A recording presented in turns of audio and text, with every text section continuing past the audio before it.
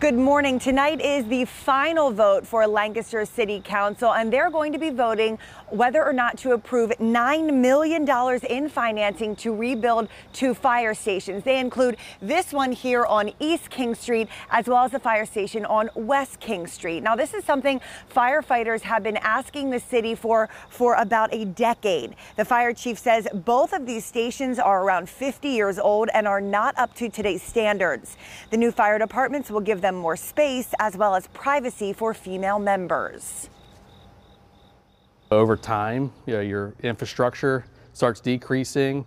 Fire apparatus has increased in size from when these stations were built. So now we're dealing with cramped quarters for the firefighters to live in, and also the apparatus bays.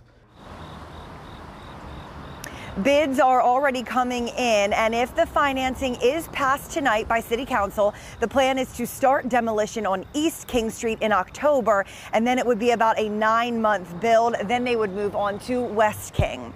City Council's meeting is scheduled for tonight at City Hall at 7:30.